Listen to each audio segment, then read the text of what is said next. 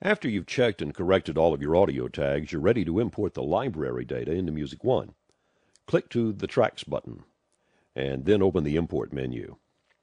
There are three ways to do this. You can import from a properly prepared, comma-separated file.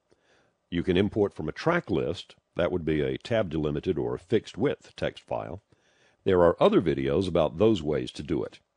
And if your library files are all MP3s, and if you have Music One installed on the same machine with your playout system, then you can import the data from the MP3 tags directly. That's what we're going to do here. We select Import from Sound File Tags. Browse to a folder that contains some of your audio files. Double-click and open one of those folders. Music One will take a moment to scan the MP3s and then display the data.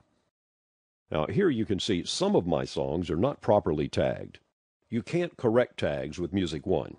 Use a dedicated tag editing software like MediaMonkey to do that job, and do it before you import a record. You can select a lot of songs in a group by first clicking on one title, and then holding down the Shift key on the keyboard, and clicking on another song title. You can select individual tracks to import by holding down the Control key on the keyboard and then clicking on the songs that you want. When you have your songs selected, before you click the Import button, be sure you have the Overwrite selection set. If Music One and your automation or playout system and all of the audio files that you use in your stream are on the same computer, then you will want to overwrite both cart and file.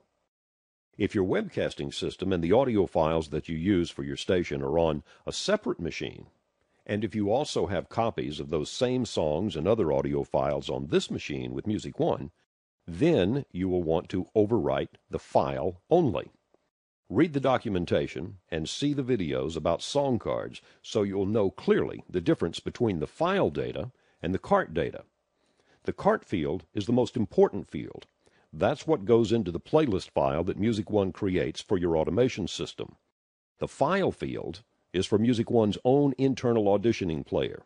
This is used when you want to click and hear a song as you're working with Music One. Now, here's how to do it. I have my song selected. I click the Import button. Music One will import the songs and then show me the total number imported. Close this window. The songs imported go into Music One's New Songs category.